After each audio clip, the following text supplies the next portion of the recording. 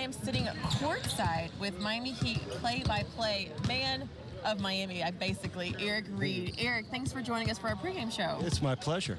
Now, I called you man of Miami, but I'm curious because you grew up in New York, you went to college in New York, but you've been in Miami for over 30 years now. So are you still a New Yorker, or are you a Miami guy? You're starting out with a tough question. I'm 305 now, but I was real proud of the 516 growing up in Massapequa, New York.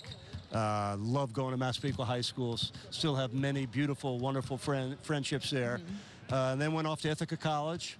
My first job was working Cornell University games. I started doing Cornell basketball my junior year at Ithaca College, and I have been blessed. I have not missed a basketball season since then. This is year 36 with the Heat, and that kid from Massapequa was doing exactly what he wanted to. So a little bit of both. You know, not everyone is blessed to say that you got had a upbringing in New York. Now you're here in Miami. And before I talk to you about tonight's game, I have to just ask you first, because this is my second season with the Nets, and I know that since you grew up in the area, you were part of the good old days, glory days of the ABA, where you had the Knicks and the Nets. So which one was your team, and who did you pick usually? I loved them both. I grew up on the island, so the first Nets games I saw were with Rick Barry and Laverne Tart and Jim Ard playing at the Comac Arena.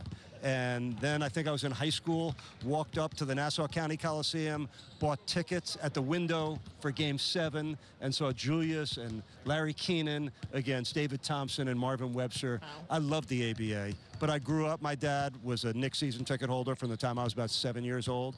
So I grew up about 8 rows under the basket on the 7th Avenue side. Oh, wow. I saw a lot of great basketball then, and I've been blessed to see a lot more since. Yeah, you are seeing a lot of great basketball as we sit here and see a lot of banners hanging up. So let's talk about your team, the Miami Heat group. You know, the last time the Brooklyn Nets took on Miami 2 weeks ago, we were just here. You guys were 1-4. Now you sit at 7-4. You've on this 6-game winning streak.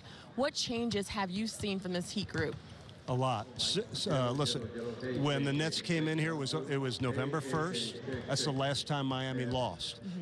Brooklyn was shorthanded that game. You are shorthanded again as you come into this game. It's almost always going to be a really good game between Miami and Brooklyn. The teams are similar in this regard. Both teams create havoc defensively, force a lot of turnovers. That not only helps you defensively, it helps you on the offensive end. So what's been key for Miami, great defense. They're forcing turnovers. They're not committing many, just 15 in the last 2 games.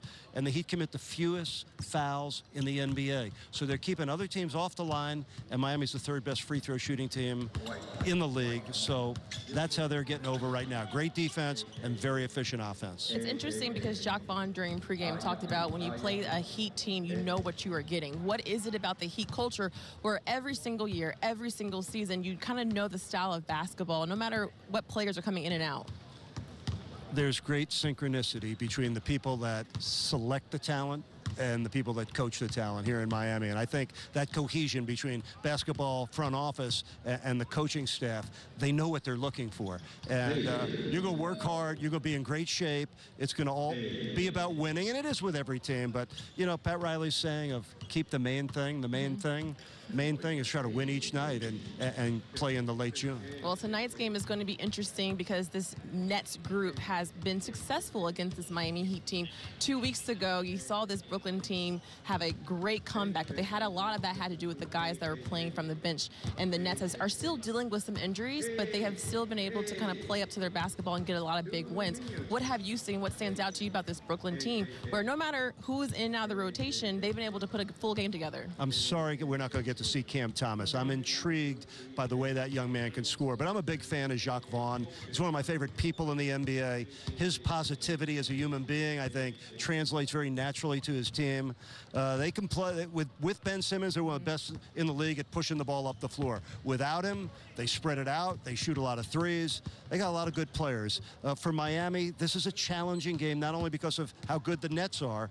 Miami just got off the road, 4 games over 8 days. Go back on the road tomorrow for 5 games over 9 nights. It's a tough game when you come home for a day and a half, but it's about taking care of your business at home, and that's what Eric Spoelstra and his Heat want to do tonight. And that's what Spoelstra said during his pregame press conferences. Tonight it's going to be about who's going to compete more and who's going to be the best team. Eric, I cannot let you go without asking you, will we get a kaboom call tonight? Potentially, possibly. For the Heat, I hope so. For the Heat. I've only had one opposing player ever ask me for a kaboom. Okay. And it was the great Buddy Hield, one of the best three-point shooters in the league. And the first time he asked, I told him I didn't think I could do that. But when he came back in later that season, he was leading the league in threes. I felt like I owed it to him. So it's the only visitor kaboom that I've yet to issue. Maybe the Nets will do it for you tonight. It might be a magical play. It could be. Well, we're on NBA TV tonight, so maybe we'll sneak one in, but no promises. No promises. Right. Eric, thank you so much for the time. Have a great game and great call tonight. Nice to meet you. Nice to meet you as well. Great success with you and your Nets broadcasting group. Thank you so much.